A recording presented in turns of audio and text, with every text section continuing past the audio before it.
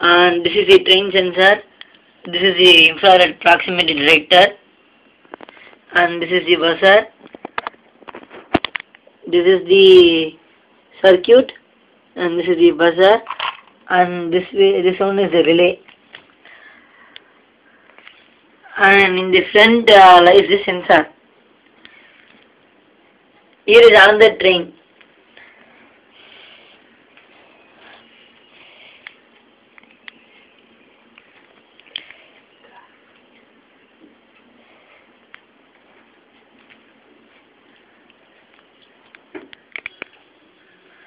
And this is the train sensor. As you already saw, this is the infrared proximity detector, and this is the buzzer, and here lies the relay.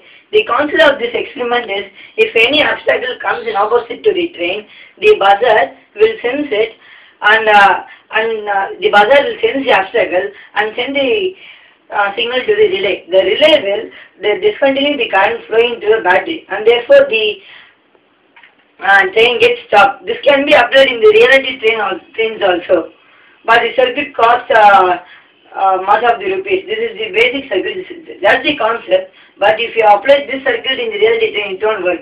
There's a different circuit for the reality train. Now a small demo of it. This is the AC adapter. Now the power flows to the train, and if we switch on the train, moves. This is the obstacle, senses the obstacle. We take away the obstacle, the train moves, and if we again keep the obstacle, the train stops.